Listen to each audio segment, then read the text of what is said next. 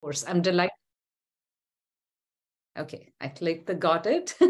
I'm delighted to be in conversation with all of you today, and I look forward to hearing from many of you, even if this format sometimes feels a little distanced. So don't be shy when I'll speak for about half an hour, and then we'll move to about half an hour of discussion. Let me share my screen. Can you see that? Is it full screen? Yes, it is. Okay, great. Okay. To start with, okay. I speak from occupied land. Stanford is an uninvited occupier of the traditional and unceded lands of the Muwekma Ohlone. Joseph M. Pierce, citizen of the Cherokee Nation and associate professor of Latin American and Indigenous Studies at Stony Brook University, says, quote, "An acknowledgement is not the same as a relationship. Land does not require that you confirm it exists or that it has been stolen, rather that you reciprocate the care that it has given you," end quote. I'm grateful to be a guest on this land and commit to solidarity with Indigenous and other marginalized peoples who have lived on and cared for this land, water, and air. And while we are on the topic of land acknowledgements, I wanted to share the scathing critique of land acknowledgements. I'll give you a moment to read that because it's become just so pro forma to do a land acknowledgement. But given the essay you read, I think we need to think deeper about what it means.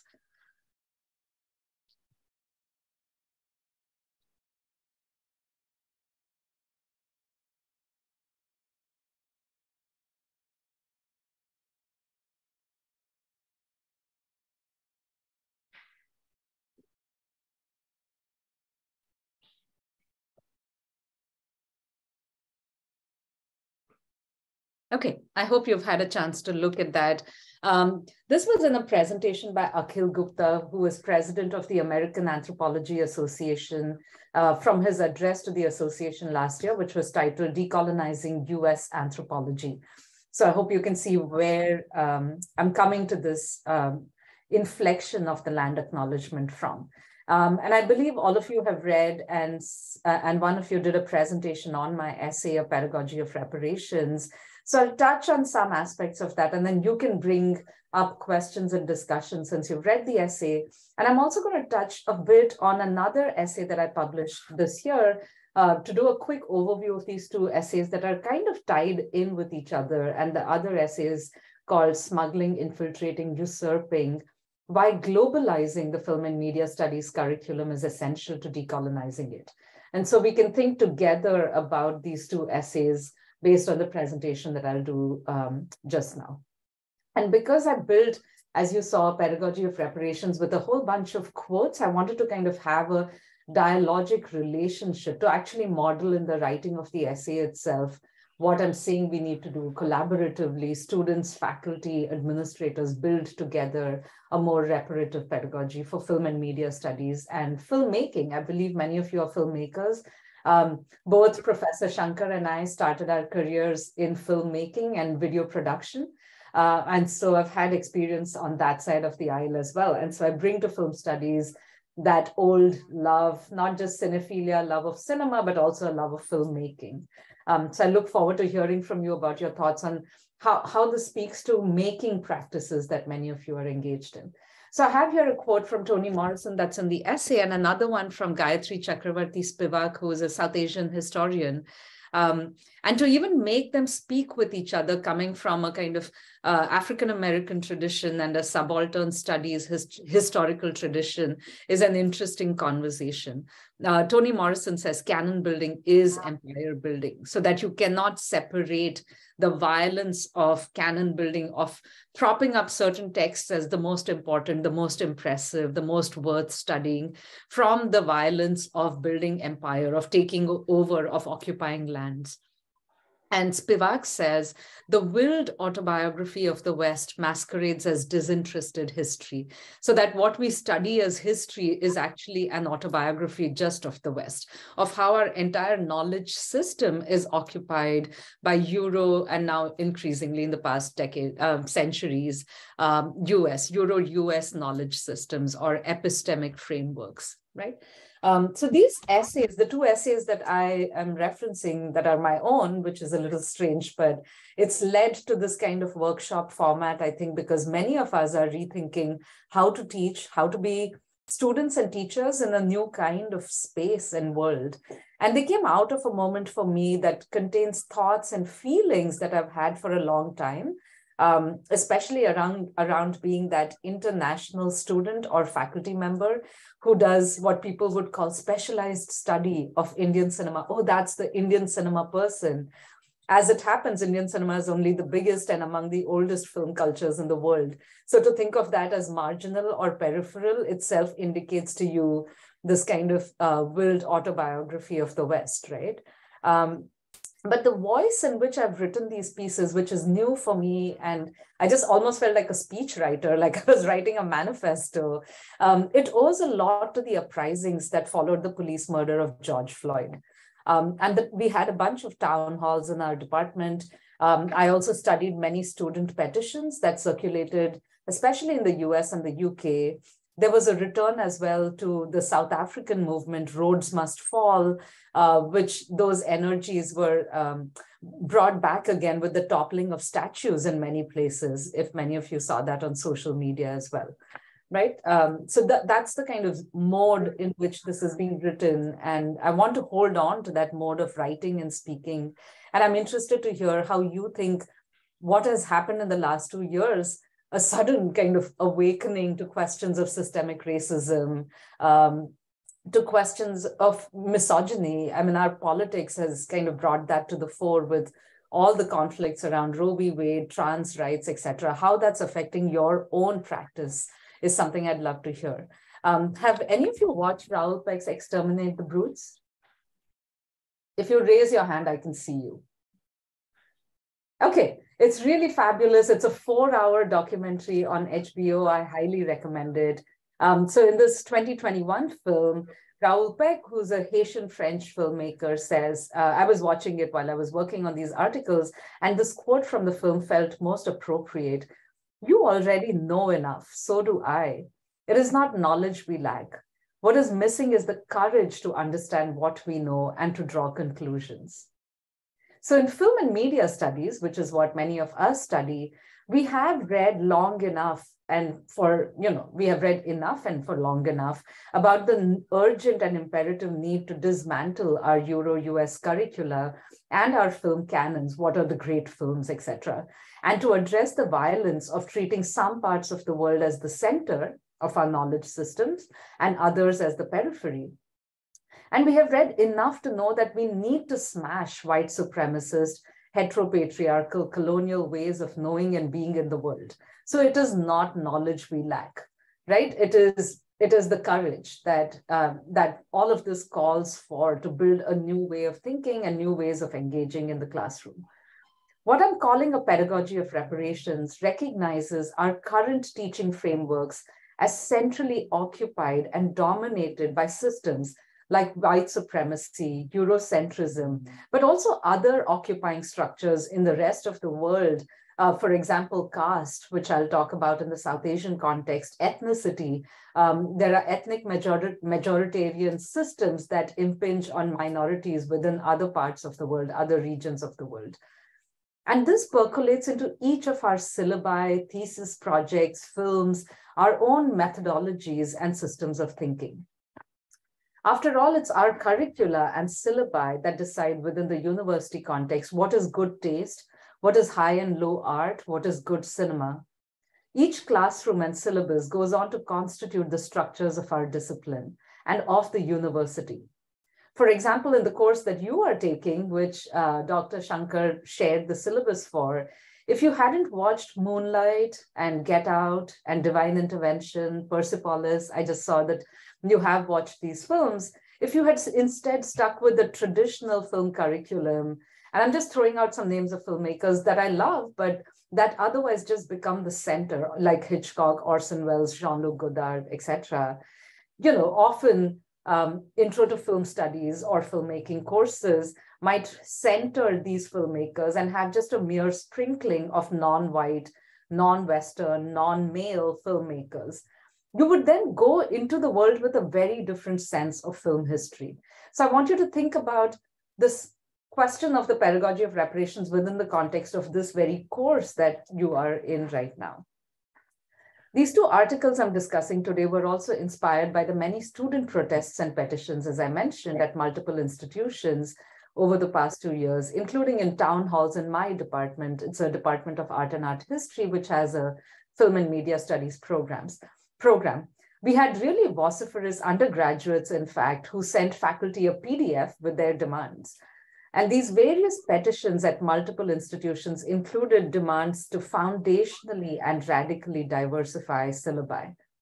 You've seen this in the essay already, some of the demands made by students, that just some superficial tokenistic reform is not sufficient, not just adding 1 or 2 texts, the infamous kind of race week or the week we discuss queerness, but the rest of it kind of establishes the center as heteronormative, white, and Western. How to centrally include in our methods courses decolonial and anti-racist theories, to not sideline these as special topics for special weeks later in the course, but to center them front and center. I talk about the First Day, First Image, for example, initiative later in the essay.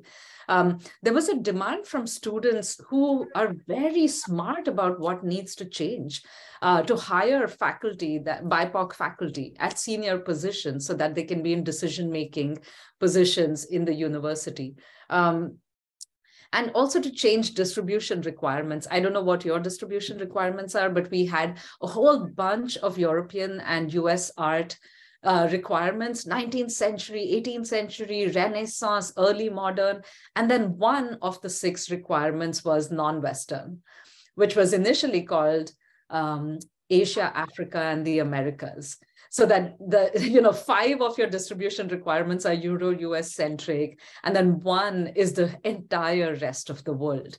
That gives you a sense of the center-periphery logic that undergirds all of our education systems.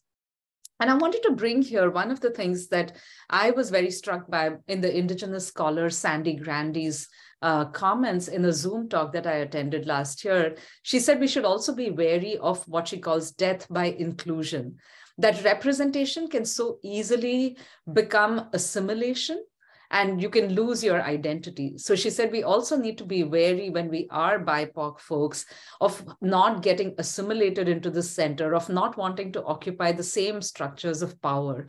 So how do we insist on being there and yet not being co-opted into certain knowledge or belief systems? And that's a really tricky thing that we're constantly negotiating.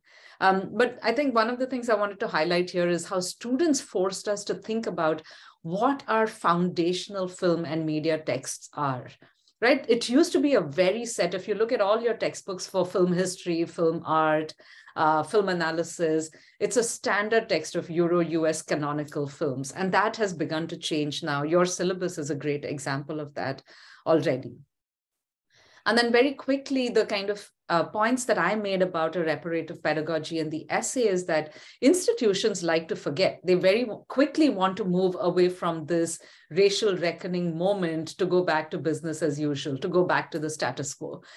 So our work, if we are interested in the pedagogy of reparations, is to keep remembering, witnessing, and undertake the constant work of care and repair, right? And instead of being defensive, to kind of acknowledge various complicities that many of us bring into this arena so that it just doesn't become an us versus them binary, but we all bring into our conversations the multiple histories that we come from. And that is one way to critique these epistemologies or ways of knowing the world that have become hegemonic, that dominate our entire understanding. Instead, we need to cover a wide range of histories, genres, media traditions. And I mentioned how we need to study, not just watch films or other media texts. I watch a lot of YouTube videos and TikTok videos and Insta Reels with students as well. To globalize is to actually understand what contemporary media production, including social media production, is in the rest of the world. So that when we watch, say, one film, I'm going to say, for example, Rafiki, a Kenyan film that I show, It doesn't mean we have covered and we can put a check mark on Kenya. Oh, I know what happens, what goes down in Kenya, right? It needs so much more work to actually look. And I think social media is a great space to understand what's happening with pop culture in the rest of the world.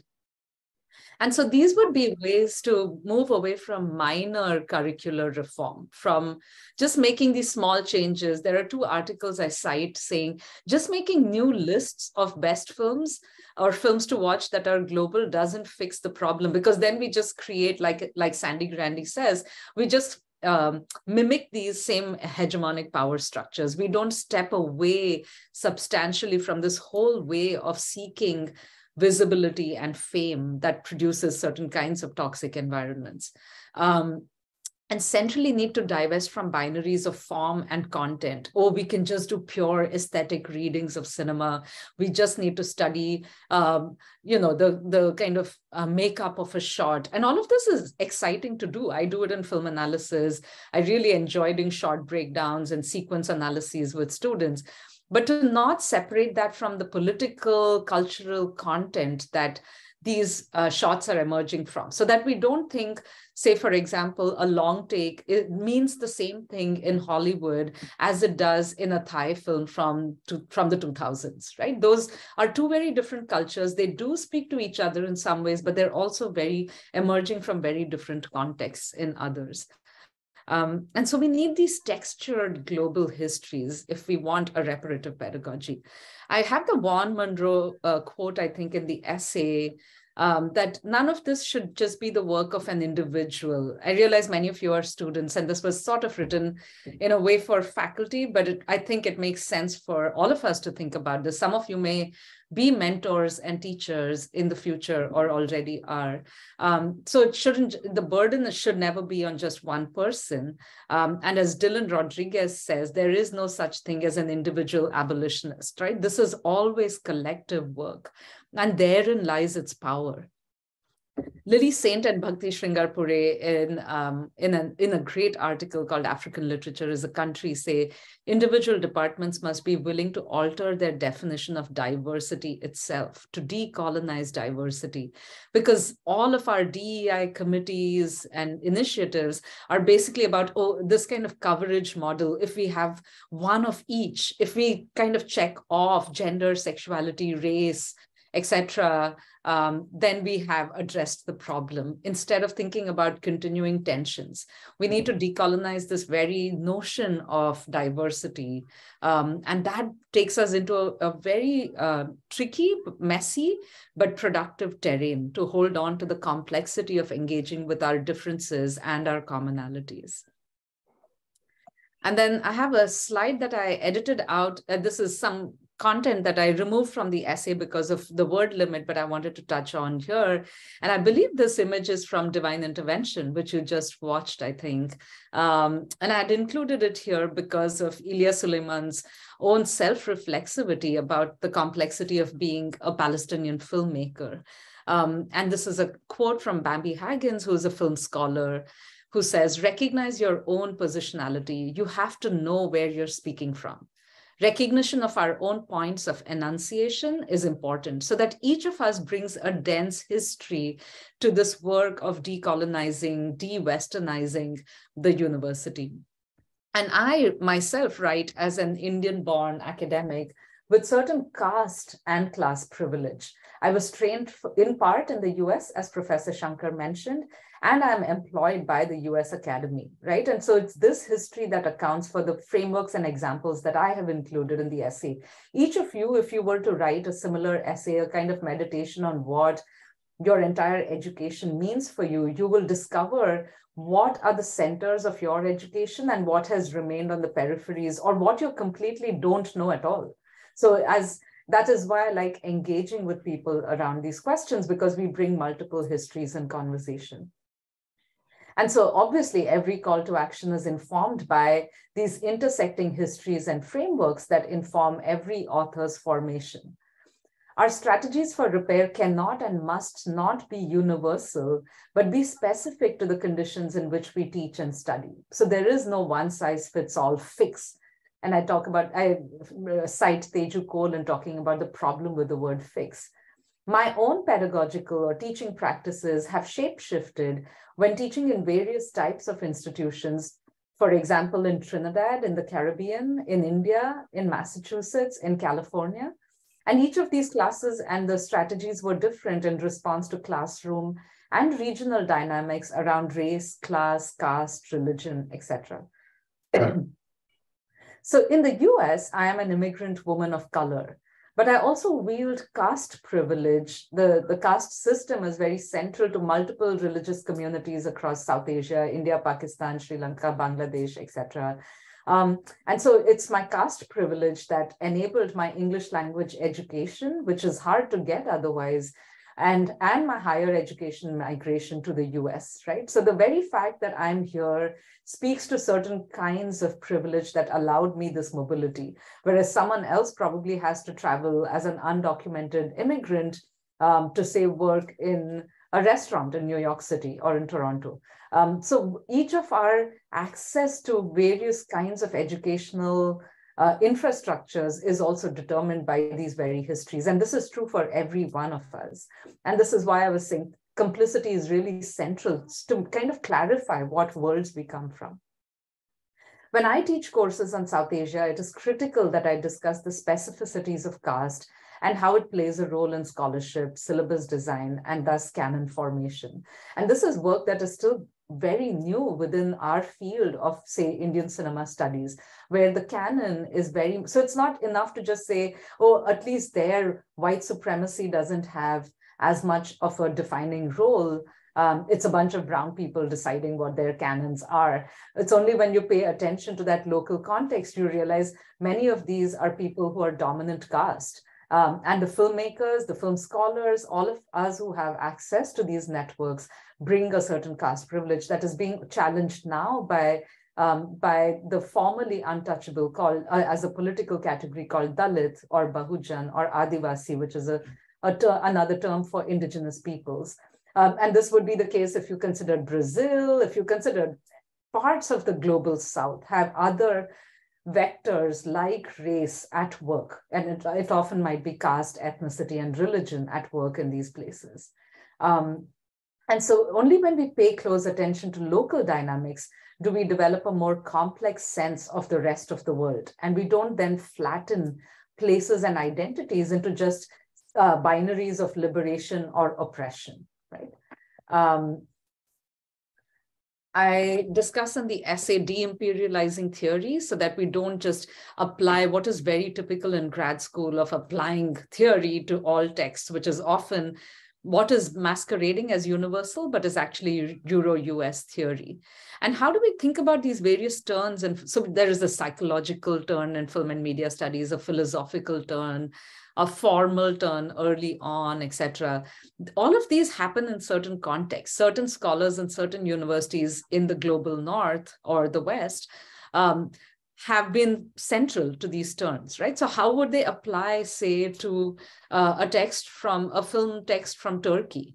What are the kind of connections, but then what are the blockages between these spaces is something we need to think about. So we need to centrally kind of think about globalizing theory and think about, for many of you as filmmakers, this probably comes naturally to recognize media texts as products of labor and material practices, which means we don't just read films as the visions of directors only, but who else is working? What is the rest of the crew on that film? And then the crew is not just limited to the credits, right? Because that also fixes, we always are making someone else's labor invisible because we celebrate, at the most, we celebrate in addition to directors, cinematographers, editors.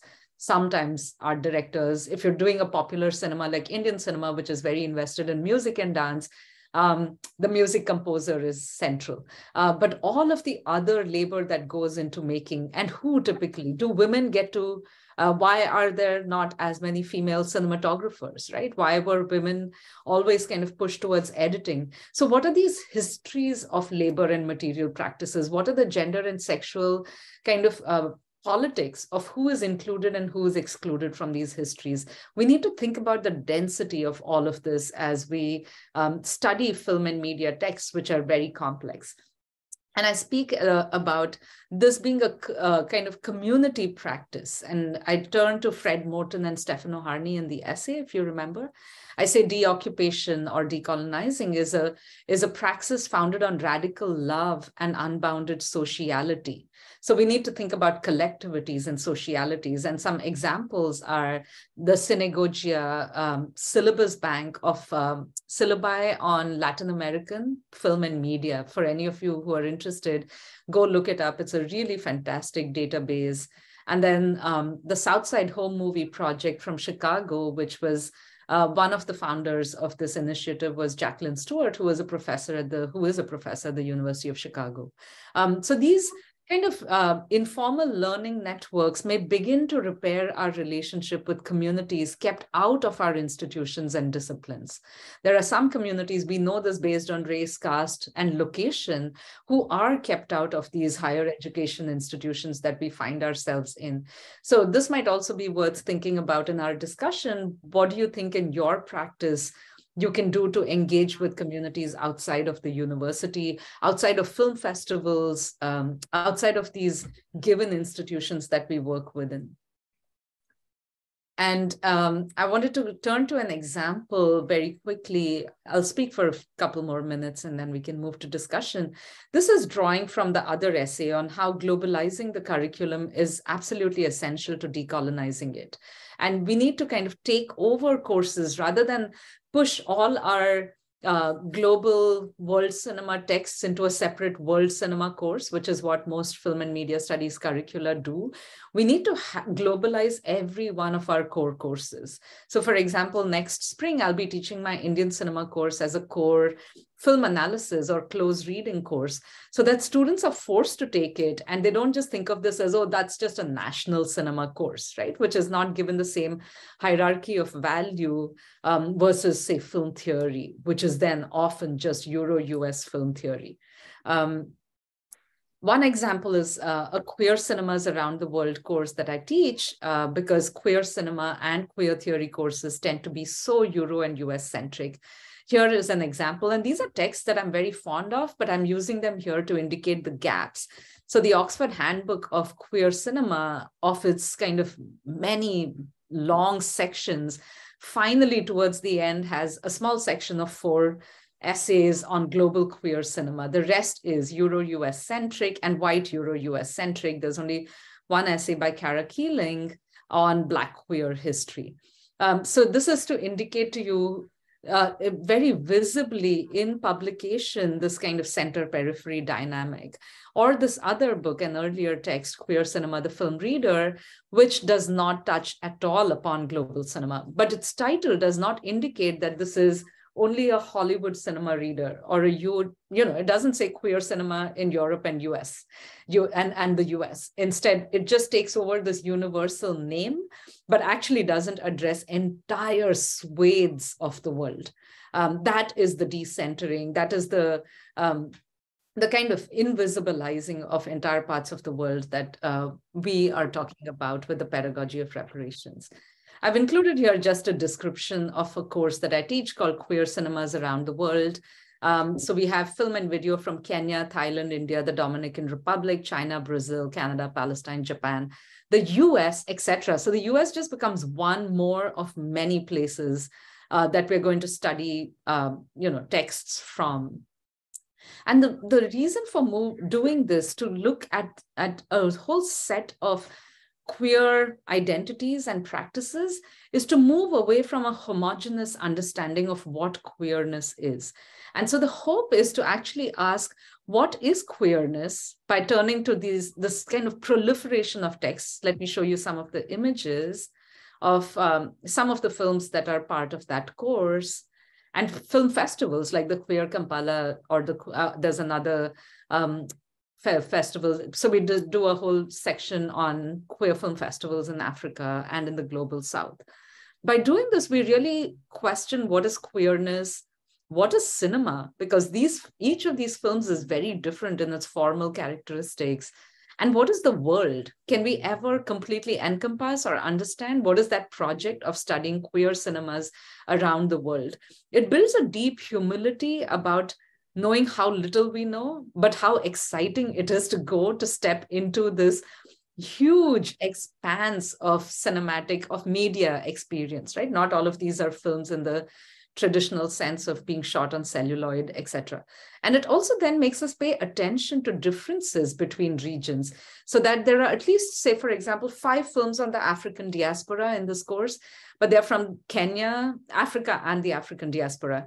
Kenya, the Dominican Republic, Brazil, Hawaii, I'm trying to see what else is there.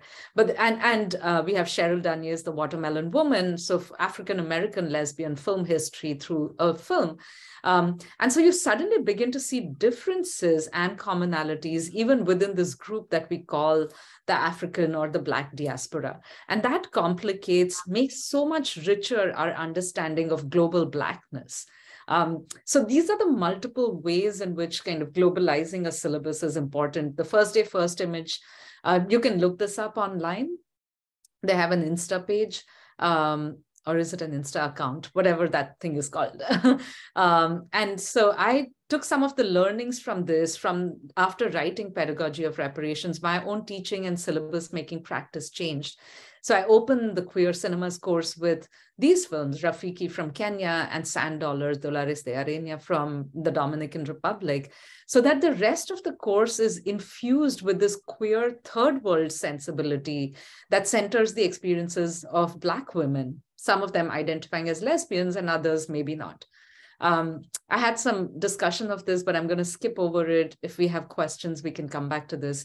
But basically, the course then emphasized the importance of studying different regions. Rafiki, for example, has an Afro bubblegum aesthetic. The filmmaker Banuri Kayu is very insistent on kind of foregrounding fun, because that's not something people think of in this human rights frame of Africa that needs to be saved. Queer people in Africa need to be saved, right? Or in the Middle East. So the course is trying to question all of those stereotypes. And by going from across, if any of you have seen Sean Baker's Tangerine, the first film to be shot on an iPhone, which is about 2 Black trans women friends in LA, moving from there to Kenya to this still from a film called Irata Jibidam or Double Life from Kerala in India. Moving across these regions makes us pay attention to vernacular sexual figures, so that sexuality politics is very specific to particular regions, and we need to understand those regions, not just watch films as if they all come out of just some cinematic universe, right? They're deeply in conversation, in intimate conversation with local publics. And here are just some observations on what happens when we go global with asking these questions.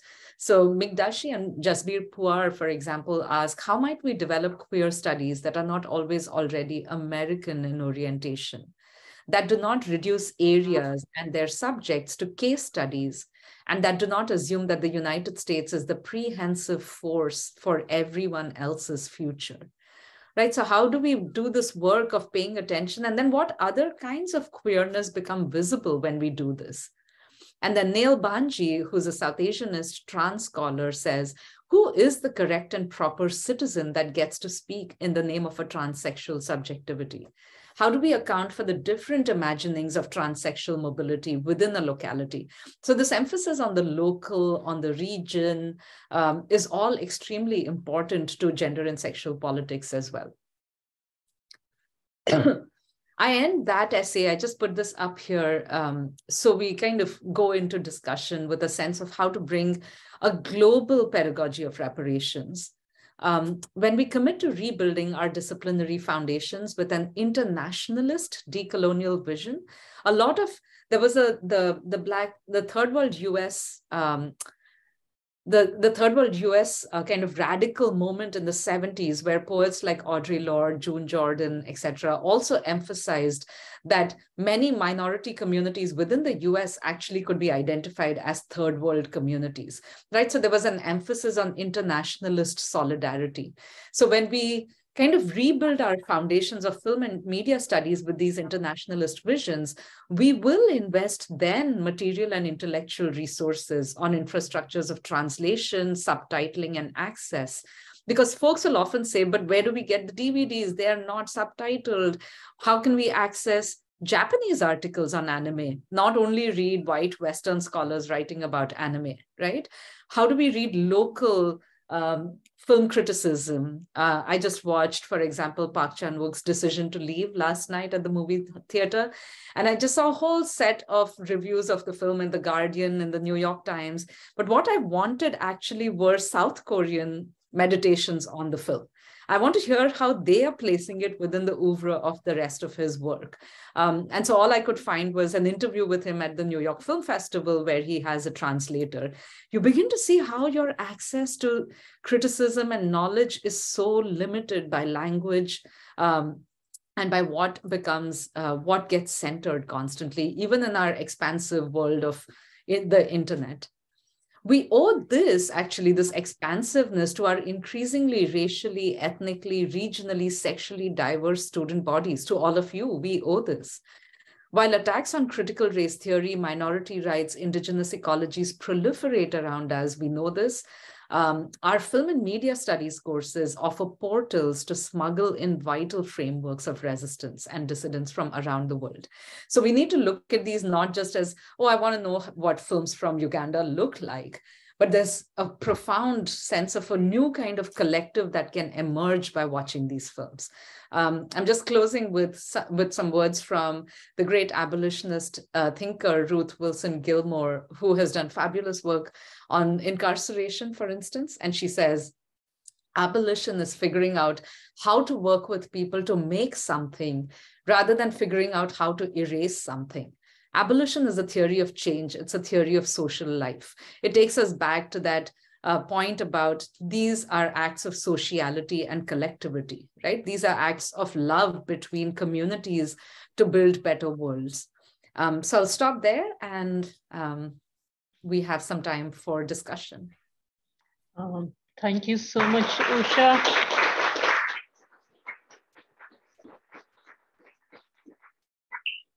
Thank you so much. You don't even have to turn the camera on, but thank you so much. We learned so much from you, listening to you.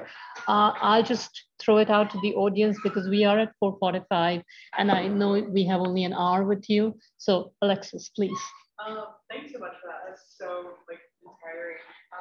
So my question is, you're talking about need to increase engagement, right? Been thinking of not just within students, but also our colleagues and peers. So my question in your work, if you have any thoughts or advice, how do we increase engagement without antagonizing? Because I'm just assuming that the students who want the change, they are being vocal, but really where that work really lies is those students who are not as vocal up front or may not be as enthusiastic for that work. So I'm curious in your work, how do you approach that? I think you need, thanks for that. I mean, these are, and I often, when I workshop this material, I just feel the Q&A format is so antithetical to what we are saying it should even be. So I'm saying right up front, I don't have answers to these questions. I'm giving, and I love that you framed it as how do you approach this? All I can give you is my approach. And then every time I take away strategies from the audience, from all of you, and to hear about how you do this work. But I think the question of who is vocal, who is visible, all of these are exactly part of the problem of who gets visibility, who feels they are. When I was a faculty member initially, I didn't realize only some students come to office hours, for example, because they feel entitled to the faculty members' time, because they're not possibly first generation college students. And so they know this is a space that they are entitled to, while other students felt kind of shy about approaching faculty and felt like they should not impinge on their time. So these just alert you to all of these histories that we bring into the space of the university. We don't all come into it with the same background and the same history, right? So you actually need multiple strategies. What we have done in the past 2 years is have a a DEI committee, which there are all the critiques of DEI, but we still need them. And I'm constantly holding both reform and revolution together. I don't need to toss out reform, which has its own purpose alongside the more radical potential of revolution. So the DEI committee, for example, does a town hall every quarter. And because we know not all students will want to speak, whether it's in person or on Zoom, we have a form that you can fill in anonymously beforehand, and that you can keep filling in during the conversation. Because even on Zoom chat, students are wary of putting in, because then they can be identified by their name. So you have all of these multiple strategies for folks who don't want to be identified, who don't feel like they have access to that space to be vocal. And sometimes, to your question about enthusiasm, this is the point, one of the points in the essay is like, don't expect BIPOC folks to help you de-imperialize your Euro-US curriculum, right? Because the opposite of enthusiasm is exhaustion. And a lot of BIPOC students, faculty, just people out in the world say they're exhausted from having to explain to oppressor communities what they need to do to fix their history, the histories that they come from.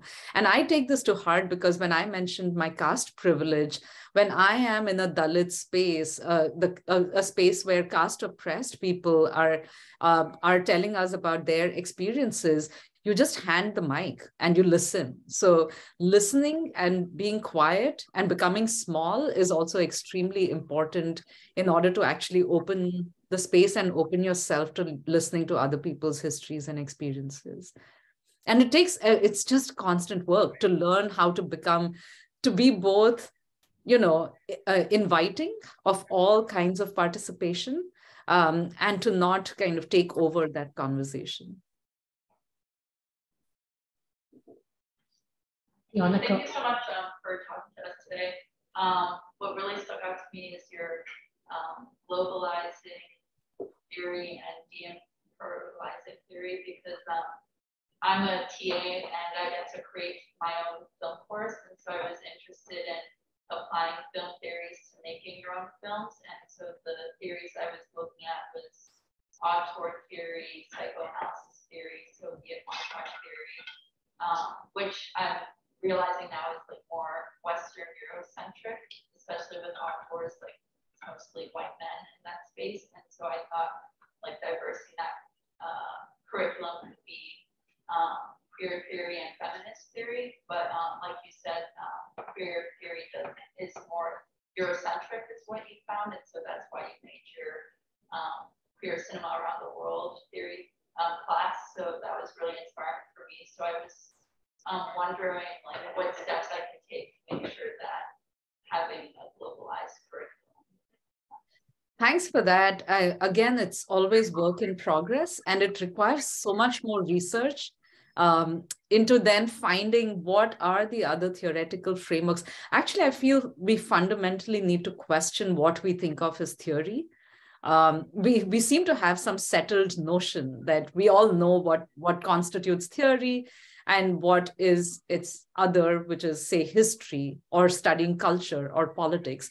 So theory itself, the very notion of theory with a capital T, comes from a certain history of European philosophy, right? Which was this kind of spare, let's just think about the act of thinking and about concepts. And the Black radical tradition, for example, Black feminist scholars say you can never theorize without thinking about praxis simultaneously. What is the impact of these systems of thinking upon the world? And how do we develop or for example, they will say dance is a certain kind of theory. Moving with your body in the world is theory. You don't need to sit at a desk like Immanuel Kant to produce philosophy or theory, right? So that we really expand our very notions of what theory is. And for many of you as practitioners, I hope that feels empowering, because your act of filmmaking is a theoretical act. And theory in that sense would then be any mode of conceptualizing our practices that fall into certain kinds of patterns. But having said that, I know when you're designing a syllabus, students also want, if you're getting a master's from a university, you are expected to be literate in certain traditions, and those traditions continue to belong to a certain kind of center. The other act I do is, like I said, I don't throw out reform in my desire for revolution. It's not that I throw out all my Euro-US material, but I situate them within their histories. So that if we are studying, for example, Friedrich Kittler, who is a particular media theorist, or Ali Fear Eats the Soul, right? You watched Fassbinder's film as your first film. It's a fabulous film. And Fassbinder is an open gay filmmaker, but the race politics of that film and how he acted, how he behaved on set with his Black actors, who were also sometimes his lovers, is an important contextual question. So we don't just isolate the film as a text and only read that. We go back to the actual production histories. So if we can do that with films, why can't we do that with theoretical texts? So when you're teaching Deleuze, for example, what are the film traditions that Deleuze is familiar with, so that when we read his two cinema books, we understand that this is a particular theorization only of a small corpus of texts, that Deleuze has probably never watched a Bollywood film. And if he had, then his theorization of cinema would fundamentally be altered. So you can still teach psychoanalytic film theory, but kind of locate it within its particular history and context. And this goes for any other kinds of theoretical frameworks. So I hope that's helpful. I think self-reflexivity is really at the heart, both being reflexive about the text that you choose. We also often pause in the course to think about the sequence of the course and think about, oh, if we had changed this, how would the shape of our thinking in this course have changed? So I taught queer cinemas around the world for the first time last year, and I'm going to teach it this year. I already know it's going to change dramatically, because by the time we came to the Hawaiian film Kumuhina, which is about a trans woman who is a teacher of indigenous practices, many of us, the students, felt that should have come much earlier in the course, before we watched the Brazilian film Bicha Travesti, which is about a trans Brazilian woman, and that these two films should be speaking to each other, right? So it's only in the process, rather than thinking of a syllabus or even a film as a completed product, we think of all of this as a process. The same film, if you made it 10 years later, is going to be very different, right? So it's much more open-handed, flexible, amorphous, if you come to it with this kind of lens of these being malleable objects that we are not defensive about. Oh, I created this syllabus. How can, you can't point to its failures. But if we kind of embrace the queer art of failure itself as productive, as generative, then we produce very different kinds of work. Any other questions, comments? Stephanie, please. Yes, thank you so much for this absolutely fantastic talk. So many wonderful things to think about, to take away from today.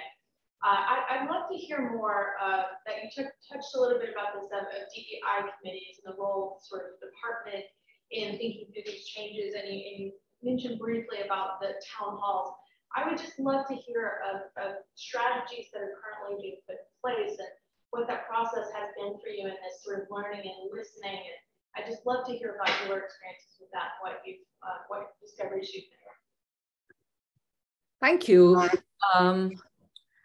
I'm trying to think about what rises up to the top as really important. I think the first thing, and this was the day George Floyd was murdered, my one African-American colleague, which already says a lot for a department with 26 full-time faculty and just one Black faculty member, who is a photography professor, organized the first town hall because he knew he needed community, and he knew the Black students in our student community needed the department to show that they cared and that we were listening. And there was just a lot of pain, and it wasn't enough to just have one town hall. That town hall lasted, I think, 2 hours. Many of us wept. We inhabited very different spaces than we do in a typical university setting. So we brought our entire selves to that town hall. And then we discovered we couldn't stop. So we had to do 3 continuous days then of town hall, because there was just an outpouring of pain, of rage, not just at, what was happening in the country, but within the department, within the university. And then this, as it goes on over months and years, it kind of conjoins with student activism on campus around defunding campus police, for example. And then different faculty have different political engagements. So some might engage more or less. But the DEI committee then becomes a space where students are centrally part of that committee. So it's run by faculty, staff, and students with a representative from each of the undergrad specializations, the MFAs, and the PhD students, so that it becomes a kind of, by design, a democratic committee with multiple voices. And it can be a space of discomfort. And discomfort is absolutely important to doing this work, right? If you're comfortable, you're not doing the work. And each of us might feel uncomfortable in different spaces, which is why that's why I said there is no kind of simple space of this is a liberatory, kind of position, and this is an oppressive position. We kind of go across these multiple positionalities in the different spheres of our life. And I think what's been very helpful is for students to hear other students' voices powerfully, rather than in the classroom where the hierarchy continues to be a one-to-many, like me to you right now, right? The town hall is a much more decentered space. And I think that fundamentally changes. And it's really important to intentionally keep that culture of openness, because the university will come in with its standard framework of DEI committees do this kind of work. So to kind of create that circle rather than a linear hierarchical communication is very important. Thank you. We are at 5 o'clock, Usha. So I know you are battling a cold, so I won't exhaust you anymore. But if you'd like to share any concluding thoughts, we're happy to give you that space. And thank you so much for talking to us. Thank you all so much. I have spoken long enough that I have no concluding thoughts, but just go into the world as filmmakers, scholars, media makers, whatever you do, kind of filled with this infiltrating, smuggling energy of kind of, I call it in this essay, smuggling essay. That's why I call it smuggling, infiltrating, usurping. Things are not going to be given to you. You have to fight for it. And sometimes you have to find other strategies like under the radar infiltration, but to go in with a spirit of joyous usurpation, right? And so for all of us who are constantly learning, to go into the world with that. There will be Sarah Ahmed's complaint that I mentioned in the essay. These are not easy spaces, and you will experience all kinds of pushback. But I think find your community, find your undercommons, a coalition of complainers to do this work with. Thank you all so much. Thank you so much.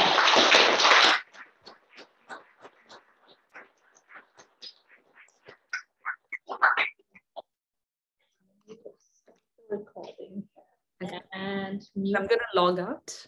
Yes, yes, I'm going to end the meeting and you can log out and I'll talk later.